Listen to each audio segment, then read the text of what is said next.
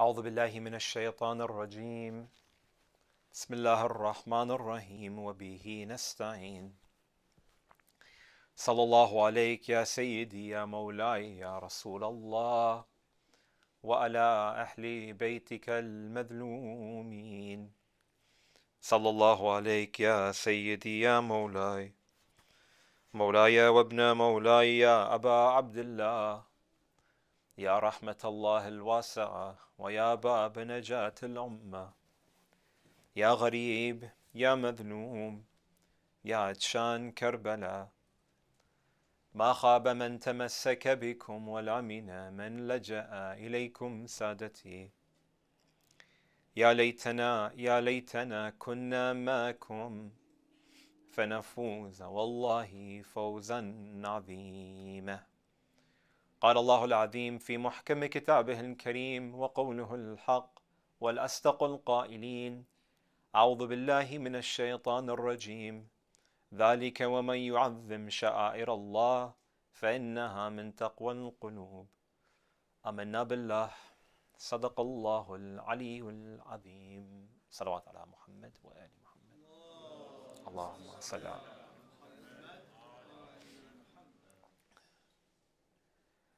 As we know, the 1st of Muharram is a day whereby we begin to commemorate the tragedy of the grandson of the Messenger of God, Sayyid al-Shuhada, Abi Abdullah al-Hussein, alayhi salatu wassalam, and numerous examples from the lives of the Imams of Ahlul Bayt, alayhim salam, point to entering into the state of grief that we enter into on this night.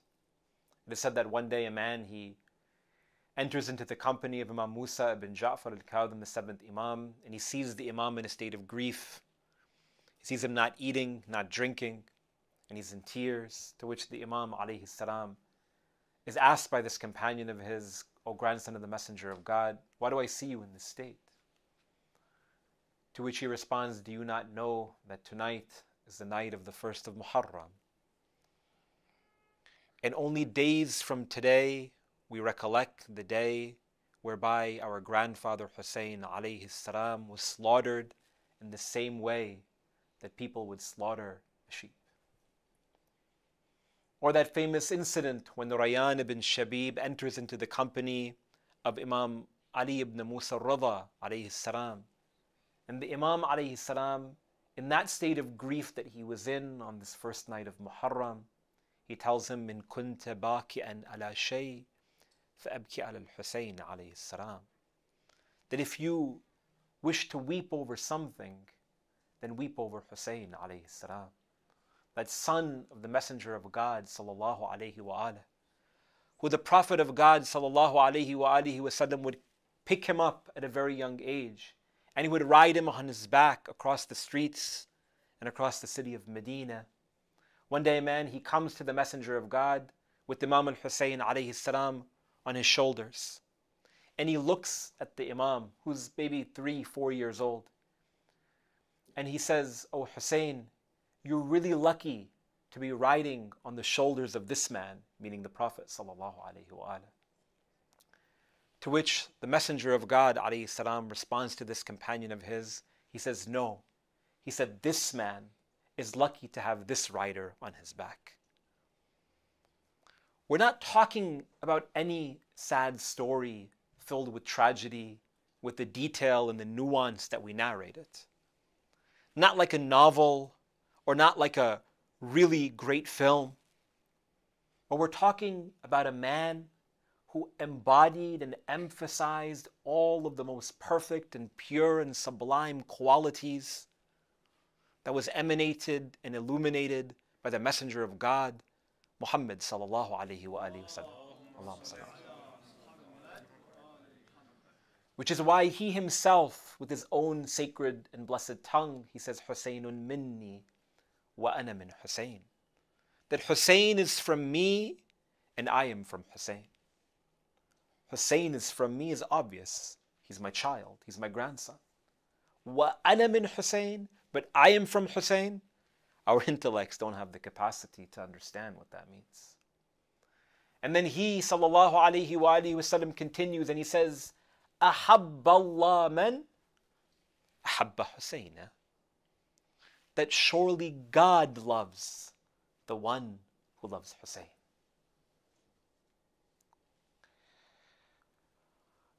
Also from that sacred tongue of the Messenger of God, sallallahu alayhi wa alihi, he states, Hasani wal Hussein Sayyida Shabab Ahl Jannah. That these two sons of mine, Hassan and Hussein, they are the leaders of the youth of paradise. Merit after merit, fada'il after fada'il to the son of the daughter of the Messenger of God, sallallahu alayhi wa alihi wasallam. This is who is Hussein ibn Ali ibn Abi Talib, salamullah alayhi. For those of us who know, we know. For those of us who have an awareness of the tragedy and this episode and this anecdote, year after year, generation after generation, we recollect this story knowing exactly what it is that we're going to utter. We know the details from the beginning to the end without any lapse. Yet unlike any and every other story, this emphasis on grief still burns the heart in the same way as the first time that we heard it. And truly, there's something sacred about it. Because like we know, and like we'll tell in just a moment, or in a few moments, that the first one to cry over this tragedy is of course the Messenger of God, sallallahu alayhi wa alihi wasallam, at the birth of his son Hussein, salamullah alayhi. So through our remembrance and through our showing of grief via the clothes that we wear or the tears that we shed, or whatever effort that we put forth in remembrance and in recollection of the tragedy of Abu Abdullah al-Hussein alayhi salatu wasalam, at the very least is walking in the sunnah of the greatest of God's creations, our Messenger, Muhammad sallallahu ta'ala alayhi wa alah. But at the same time, it's important for us to understand that our clothes or our tears or our recitation of poetry or our recollection of eulogy or whatever it is that we perform in terms of ritual has a means toward undertaking something far deeper and something far greater. It's not such that Allah subhanahu wa ta'ala, the Prophet of God sallallahu alayhi wa ala, and the divine laws that have been prescribed to us as believers in order to find Him subhanahu wa ta'ala have been instituted solely that we perform acts of repetition. Repetition is good. If there's any teachers in the room, any instructors, you know that one of the best ways to get your students to know or understand something is to get them to repeat it. To repeat it time and time and time and time again, such that they understand exactly what that particular equation is, what that word is, what that is, whatever it might be. But repetition only takes you so far in terms of intellectual knowledge. What we want to do is aspire towards something greater, and that is not any manifestation of ilm or knowledge, but what is known as ma'rifah of Allah Azza wa Jal. This deep knowledge, not only limited to our rationales or our intellect, but that knowledge that stems from the heart. And that's not only cultivated with repetition, it's cultivated with repetition plus reformation. And through the remembrance and the consistent retelling of the story of Sayyid al-Shuhada al-Hussein alayhi salam, what we seek to do is reform these hearts, reform these souls, and reach the ultimate potential of human perfection that walks in the footsteps of Hussein and his grandfather Muhammad sallallahu alayhi wa alihi wa sallam. And for today's discussion, insha'Allah ta'ala, I want to reflect upon how we can utilize these rituals in remembrance of Imam al-Hussein alayhi salatu wassalam toward reaching the state that we're hoping and that we're aspiring to. And also I want to reflect upon, insha'Allah, what it means when we state that we truly identify as a Shi'i community via these rituals that we utilize to commemorating the tragedy of Imam al-Hussein, salamullah alayh. So for today's discussion, inshallah, which I have titled Social Identity, the Social Identity of Ashura, I want to reflect upon this notion in three different dimensions. The first dimension is in terms of understanding what it means when we state social identity. What is a social identity in the first place? Secondly, how Ashura and Karbala rituals that we perform during the course of these days of Muharram have become a manifestation of our social identity. And thirdly and finally, how we can utilize our social identity to transform and to transcend toward reaching a higher of height.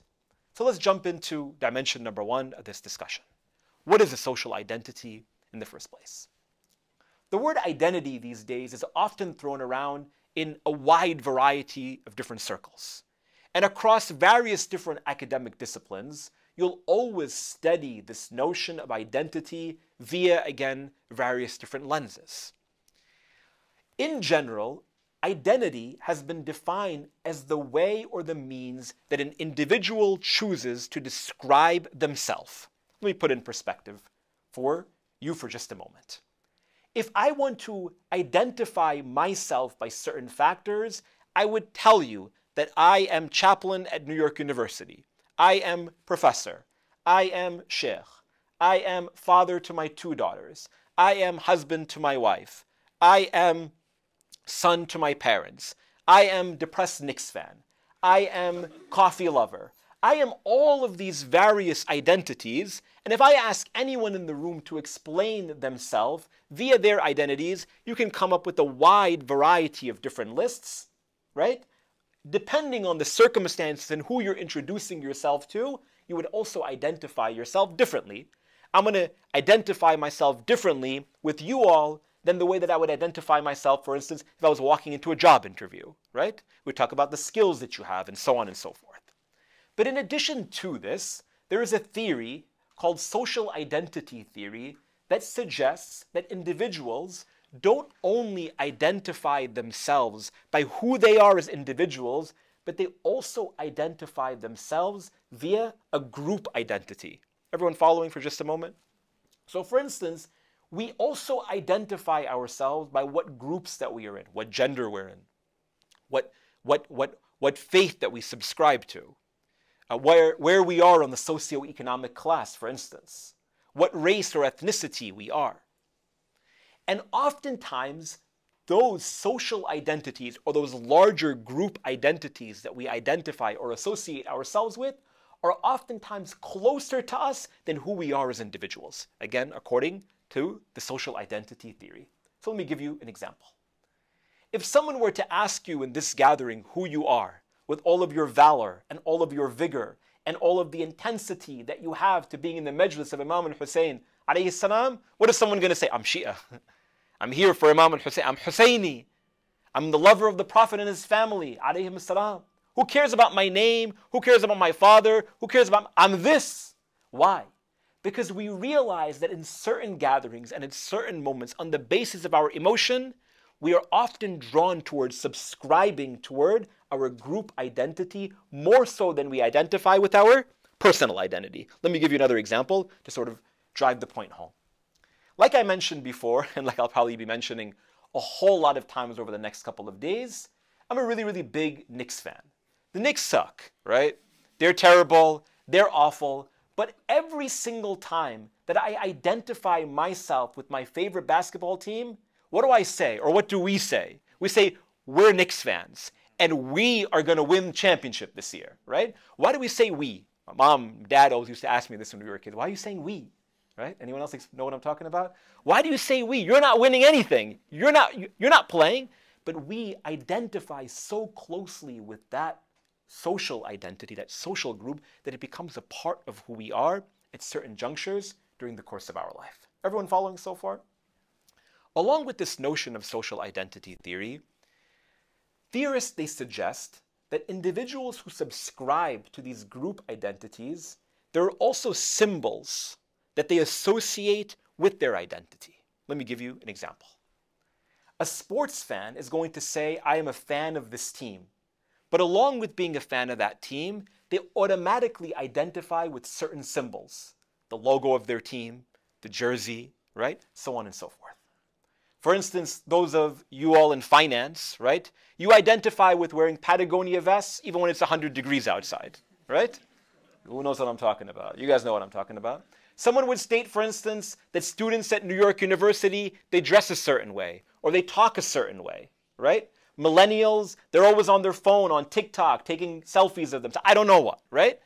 There are certain identities or symbols that are married to those identities in order for us to understand exactly what are the common behaviors or patterns of those individuals. Am I losing you all? Is this interesting? Great. And in the 1960s, there was a Polish scholar, a man by the name of Henry Tajfel. And he is the first one to present his notion or his definition of social identity theory, and he states that it is formulated on 3 different phases. Phase number 1, he states, is what is known as categorization.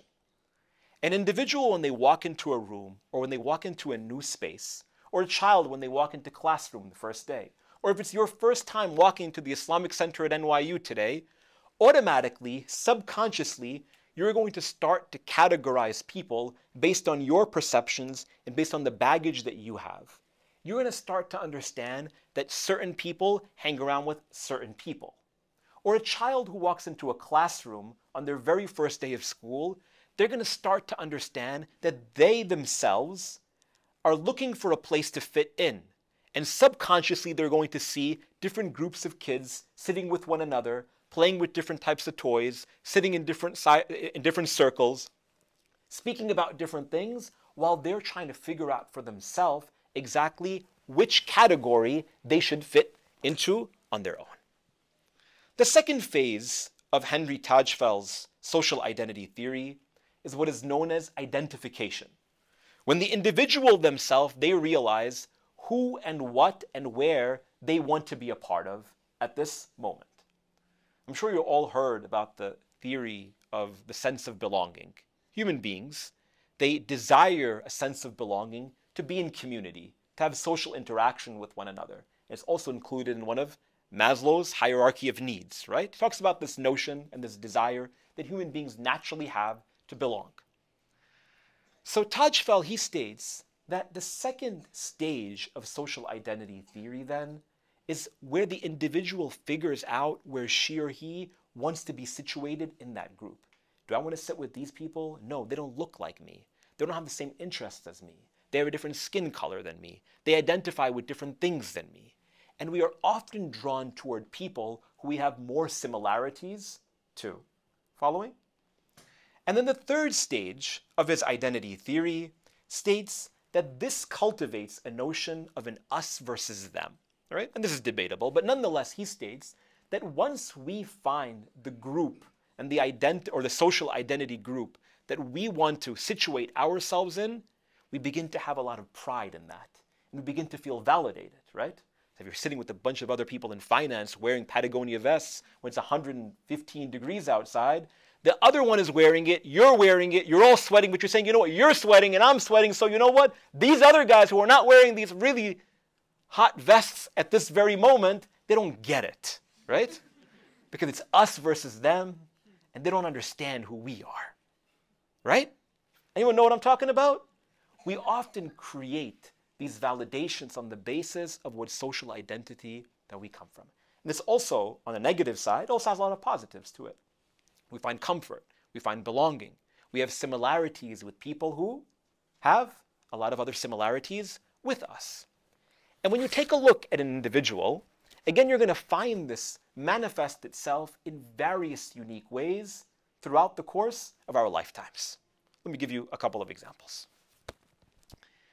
You walk into the gathering here today, and you're looking for the place where we're hosting the Majlis. This is a university, so you're going to find people of various different backgrounds utilizing and walking through the hallways and accessing the space. The minute that you see someone decked out in all black from head to toe, you know they're here for Majlis for Imam al-Hussein alayhi salam.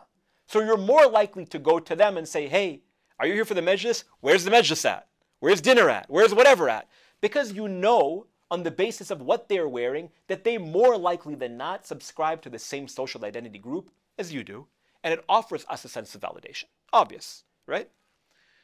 Or something that I still fail to understand every single time that I'm with my family, that every single time my wife sees another woman in hijab, they say Salaam alaikum, as if they've seen each other or known each other for the last 20 years. I said, do you know her? Why are you saying salam to her? She's like, oh no, we're both wearing hijab. We just said salam. We had like some connection with one another. I don't understand it necessarily, because every single, but nonetheless, again, because these two individuals identify with the same social identity, there's a unique connection and sort of magnetic pull between those two individuals. And reoccurring throughout the course of our lifetime, this is a common pattern that every human being encounters and endures. And so when we come, for instance, to the Majlis of Imam al-Hussein alayhi salatu wasalam, everyone knows what they're here for. They're here to grieve. They're here to weep.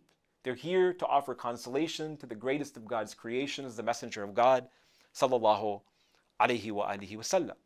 And this brings me then toward the second dimension of my conversation for this evening. And that is, what is the relationship between social identity and Imam al-Hussein and Ashura? Now, bear with me for just a moment. Many of you know that over the last couple of months, I recently completed my doctoral dissertation. And my research, thank you, and my research was studying Shia Muslim youth in the United States and their identity development, hence all the terminologies. And in my research and in my interviews of a wide array of different students and different young people between an age demographic of 17 and 22, there was a common pattern amongst Shia youth. And that is that every single one of them mentioned to me about how much they love the Majlis of Imam al-Hussein alayhi salam, or how much they identify with the Majlis of Imam al-Hussein alayhi salam as a pride or as a marriage or as a link between them and their Shi'i belief. Naturally, anyone who knows, like I said before, they know. It's something that we grow up with, that we learn from a very young age. I think before my children, they knew how to say Mama and Baba, they knew how to say Ya Hussein, right? Why? Because it's something that we teach for a whole host of different reasons, which we're going to get to in just a moment.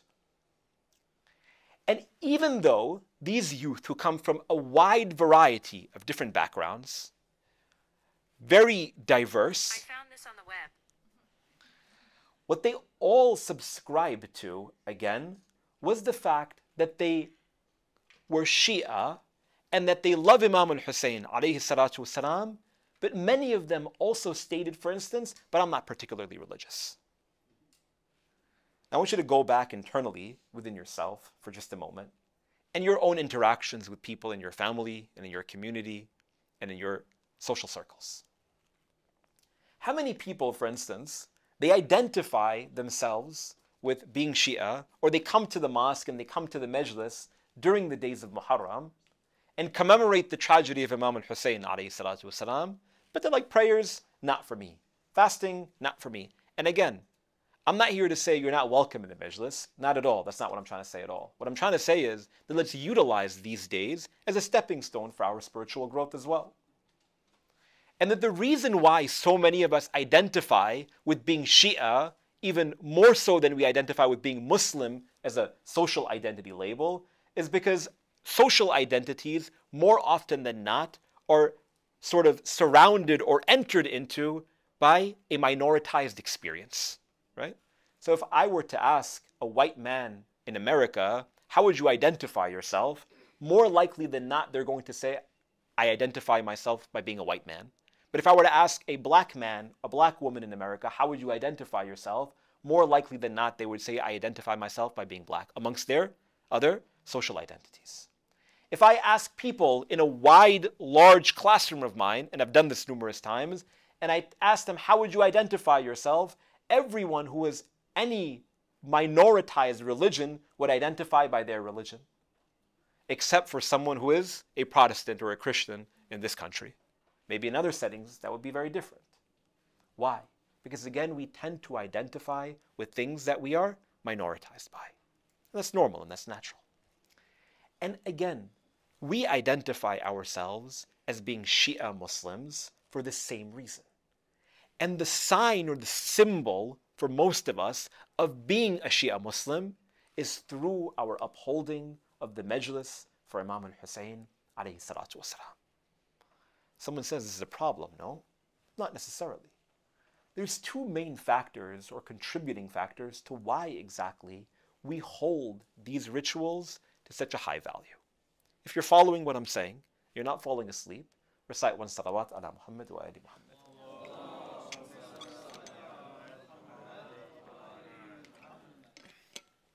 The first factor of why we tend to be so close toward these rituals that we perform in honor of Imam al-Hussein alayhi salatu wasalam is of course our history. When you take a look at the earliest days and the earliest Muslim communities from the 1st and 2nd century, there was such a strong hold in making every effort by the political and leading authorities to restricting the majalis of Imam al-Hussein alayhi salatu wasalam. During the time of the Umayyads, every single effort was made to prohibit individuals to go to Karbala, for instance, to perform the ziyarah of Sayyid al-Shuhada. Anyone who was known to recite poetry in honor of Imam al-Hussein alayhi salatu wasalam would be imprisoned, would be jailed, would be killed. During the time of the Abbasids, not only once, not only twice, not only 3 times, but upwards of 13 times was the gravesite of Imam al-Hussein alayhi salatu wasalam destroyed by the Abbasid authorities in order to restrict the followers of Ahlul Bayt alayhim as-salam to reaching the gravesite of Imam al-Hussein alayhi salatu wasalam. Every single effort was made in order to eradicate the remembrance of the grandson of the Messenger of God sallallahu alayhi wa alayhi. So how did the early Muslim community respond? By sleeping? By sitting down? No. They followed in the legacy of Lady Zainab salamullah alayha, who stands in front of Yazid ibn Muawiyah in her famous sermon that she utters in his company in Damascus. And she says, Wallahi lan tamuhu dhikrana.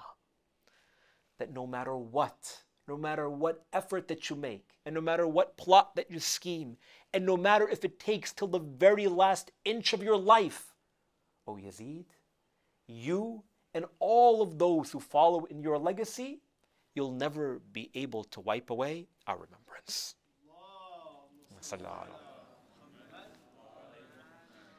And thus, through the advice and through the encouragement of the Imams of Ahlul Bayt alayhim as-salam, every single effort was made in order to encourage the followers of Ahlul Bayt to remember Hussein, to weep for Hussein, to grieve for Hussein, to go and visit Hussein, and to make it the biggest deal so that no one forgets.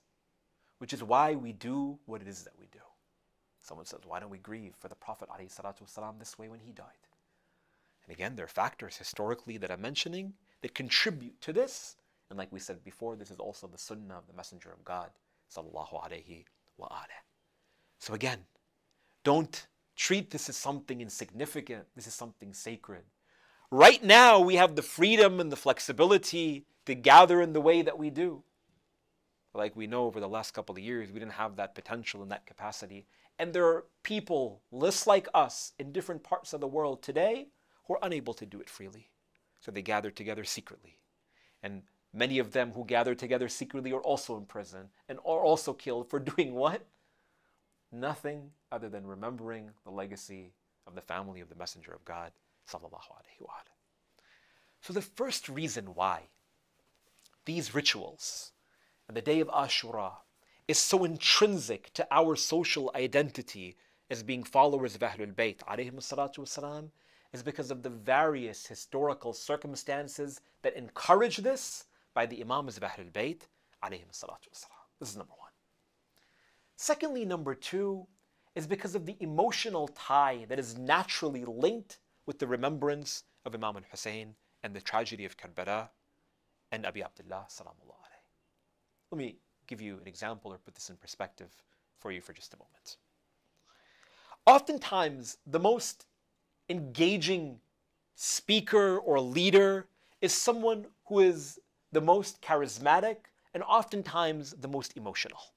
We look for people like that because it draws a point home into our hearts. In addition, when we have our heart into something, it means that we're going to be putting forth all of our effort into completing that task or into reaching that goal. But what does it really mean when we say we put our heart into it? You're putting all your emotion into it. You're putting all of your being into it. And there are certain moments during the course of our lives that we feel most connected to God or most connected to other individuals. And oftentimes those moments are those moments which were filled with the most emotion. Like we were talking about, some of us, a little while ago. In our past ziyarah to Imam al-Hussein this past year in December, we had a really emotional moment that some of myself and my friends who made ziyarah with us were reflecting upon and remembering, and that if you were there, you understood exactly what that moment meant. But if you weren't there, you won't know because of the intensity of the emotion that was had at that given moment. You remember Muharram, you remember Layal al-Qadr and the month of Ramadan more so than you remember other days. Why? Because your emotion is at a higher station during the course of these nights and days. And because of the epic tragedy and martyrdom of Sayyid al-Shuhada al-Hussein, salamullah alayhi, again, that emotional link that we have to it automatically is connected to our identity and how we define ourselves as believers. And we know this is not something unique. For in the words of the Messenger of God sallallahu alayhi wa alihi wa sallam himself, he states, "Inna liqatal al-Husayn hararatan fi qulub al-mu'minin la tabrudu abada."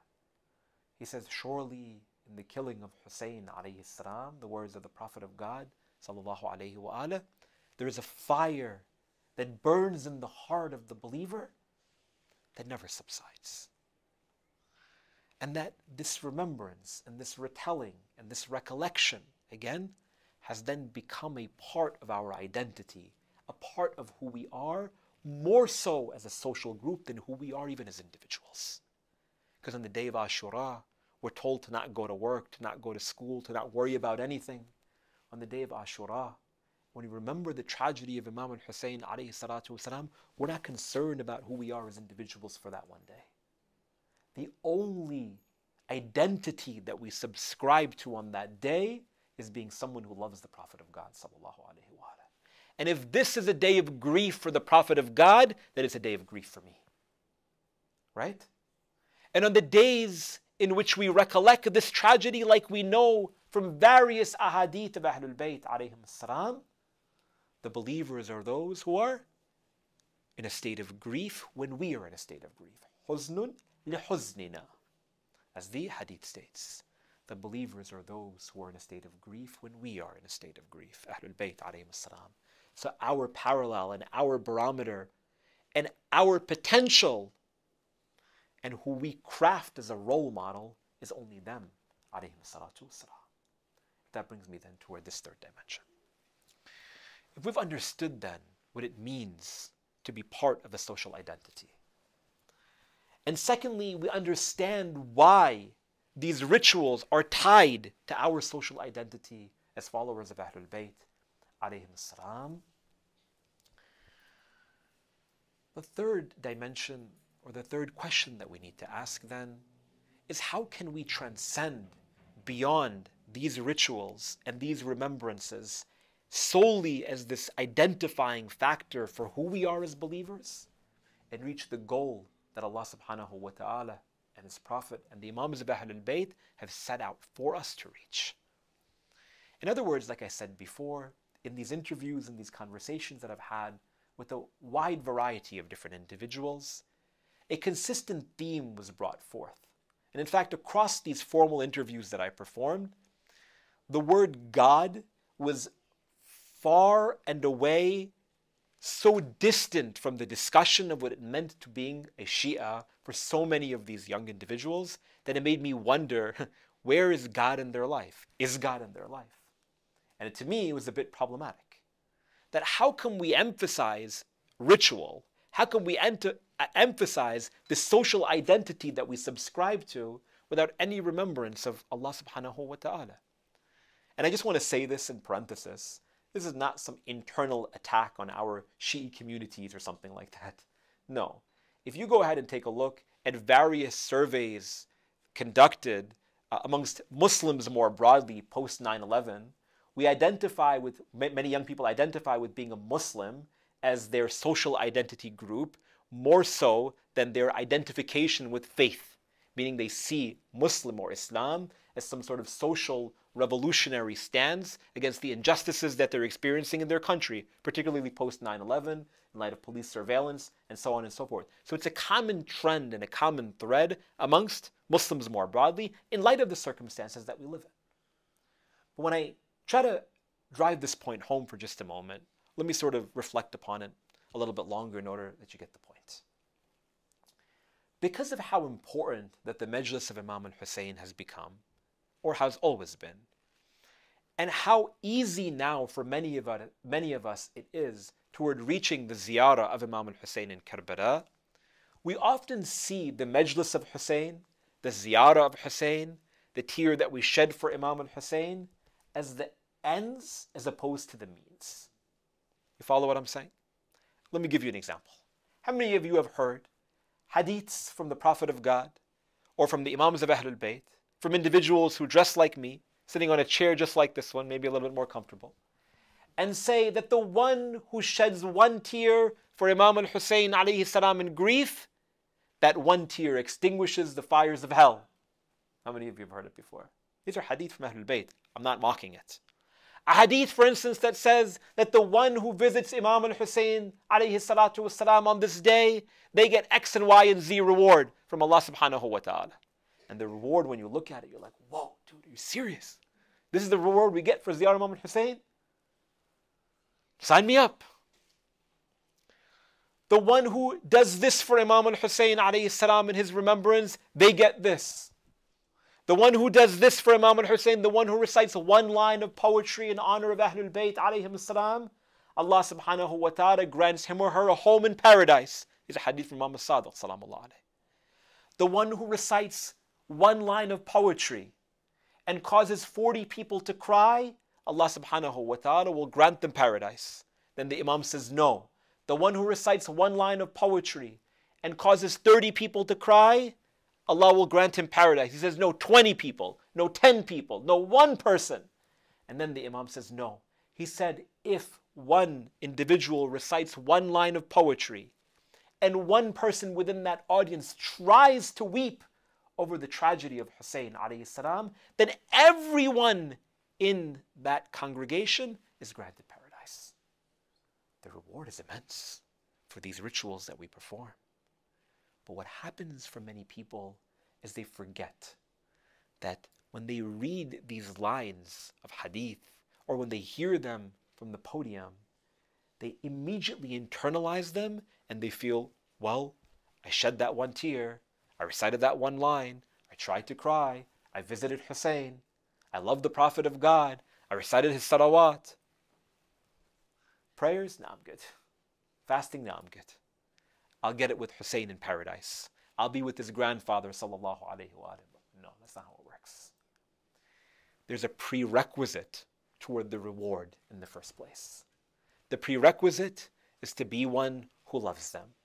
To be one who loves the Messenger of God, sallallahu alayhi wa sallam, is to be one who prays. To be one who loves his daughter Fatima alayhi salam is one who fasts. To be one who loves Ali salamullah alayhi is one who worships and supplicates like Ali did.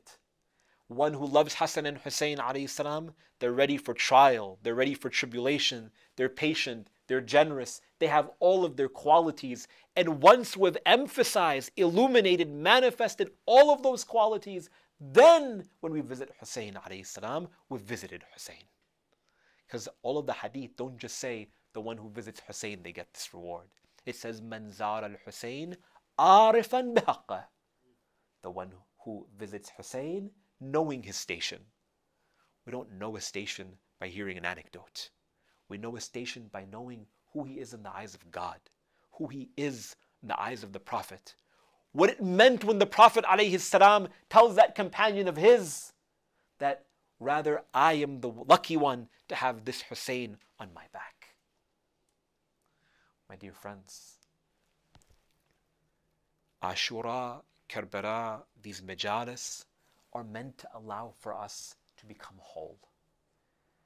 They're meant for us to become free. They're meant for us to break from the shackles of ignorance and from all of the distractions of this dunya that we're so consumed by. From Hussein alayhi salam, we learn what it means to be a human being. And from every one of the anecdotes that we recite during the course of these nights, we learn a unique lesson about what it means to being a human being, truly the way that Allah subhanahu wa ta'ala created us. Let me give you a few examples. On the 10th of Muharram, Imam al-Hussein alayhi salam has lost every single one of his companions, every single one of his family members. And his horse enters into the river Euphrates. You know, for those of you who are familiar with the story, just how thirsty the grandson of the Messenger of God was on that day. And Umar ibn Sa'ad, he makes out a call. And he says, Hussein drinks water while we loot his women and his children. Imam al-Hussein alayhi salam drops the water that he was about to drink. And he utters this line, he says, Ya Shi'at al-Abi Sufyan, in lam yakun lakum deen, wa la takhafun al-ma'ad, fakunu ahraran fi dunyakum. He says, O followers of Abu Sufyan, if you do not believe in religion, you don't have any morality, that you would abuse women and children, then at the very least be free in this world. Be a human being. From the day of Ashura, we learn humanity from Al-Abbas. When he himself approaches the river Euphrates, he realizes and he teaches us what it means to be altruistic. He looks down at that water and he states, Ya nafs min ba'd al-Hussein huni. As he looks at that water, he says, O soul, how can I drink when my brother Hussein is thirsty? On the day of Ashura, we learn humanity from Hur al-Riyahi, who says, Inni ara nafsi bayna jannati wan nar.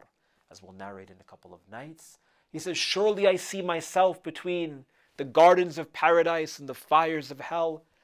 And by God, I will not choose anything but paradise and the company of the grandson of the Messenger of God. One by one, we learn what it means to being a human being from these personalities. And that through these remembrances, and through these rituals, and through these tears, and through this grieving, and through every effort of exhaustion that we feel, as the nights get closer and closer to the 10th of Muharram, allow for your heart to be reformed and to be filled with those most perfect of values and virtues and qualities. And remember that there's something bigger than the ritual. There's something far greater that we're meant to aspire to, which is why it's been emphasized time and time and time again from the Imams of Ahlul Bayt, alayhim as-salatu was-salam. My dear friends, we know that tonight is the night of the 1st of Muharram. We mentioned before that the Imams of Ahlul Bayt, alayhim as-salam, one by one, they taught us how to demonstrate grief during the course of these nights. And just before I get there, let me just narrate to you this one tradition. It is said that after the Battle of Siffin, Imam Ali ibn Abi Talib alayhi salam was with a group of his companions as they were returning from Siffin back toward Kufa. And as they were riding back, they reached a land known as Nineveh. Nineveh is one of the names of Karbala. And at this moment, Imam Ali ibn Abi Talib, he looks at his companions and he says, what's the name of this territory? What's the name of this region?